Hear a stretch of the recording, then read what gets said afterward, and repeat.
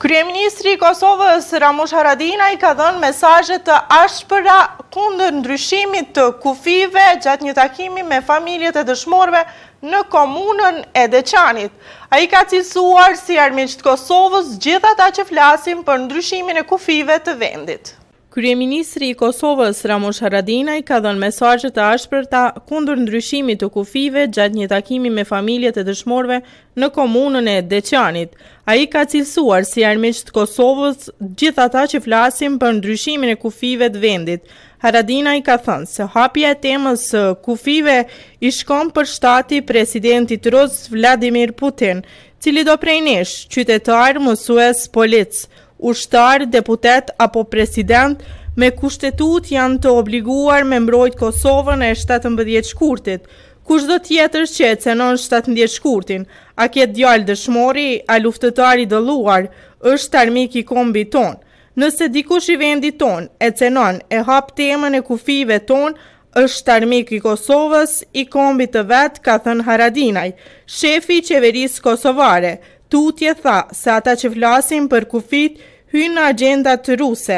Haradinaj insistoi se i ka rrugët e ndara me ata që dëshirojnë të ndrojnë kufit e Kosovës së 17 shkurtit. Pra Kosova e sotme është edhe shqiptarëve të Preshevës, edhe shqiptarëve të Maqedonisë, edhe të Malit, Xhi, e gjithë tjerë ku të qenë, po e jona, po e Shqipnisë. Pra kine parashysh, nuk ishte Kosova vetëm produkt i çka ka bëu populli i Kosovës, po ishte edhe një dhënie drejtës shqiptarëve, pra një populli më të madh që kishte më shumë drejtor e më shumë drejt, po ju dha edhe një pjesë të drejtës. Kësaj pra kjo ishte një kompromis dhe ishte një minimum për me mbyll të drejtën e shqiptarëve në një formë caktuar me Kosovën e pavarur. 17 shkurt, 2008. Edhe flamuri që kem këtu, pra ishte një minimum, një kompromis për drejtën e shqiptarëve.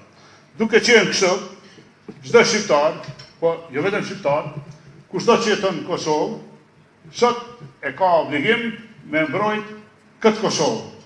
Pra Kosovën e 17 shkurtit, e cila po ashtu është e rregulluar me kushtetutën e Kosovës, e kushtetutë e cila më obligon mu pra me mbrojt, me respektu edhe i obligona pavarësisë të 17 shkurtit, Kosovës 17 shkurtit, e që thotë Kosovë është unike, një pandame, paqenueshme në territor, edhe pastaj vazhdon me tjera. Duke qenë kështu, kushdo prej nesh, që do nivel, ai e qytetar, pa as detyrë, as pa rrovi, pa punë, ai e mësues, ai e polic, ai e ushtar, ai e kryetar komune, ai e deputet, kryetar qeveria apo president, me kushtetutë je i obliguar me mbrojt Kosovën e 17 shkurtit. Nëse ne e hapim 17 shkurtit, edhe hapim këtë Kosovë, ne i hapim vorët e atyne që kemi ardhur me i kujtu sot. Ne i hapim lagët atyne, ne i hapim vujtet atyne. Ne edhe i here e qelim rrugën për me i kalu vjesht. Pra, kush se ka këtë drejt.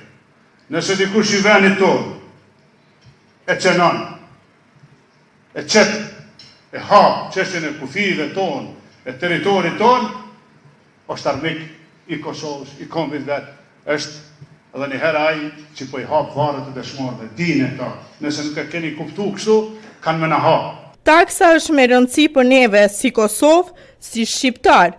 Taksa nuk hiqet deri në njohje, përfundoi Haradinaj.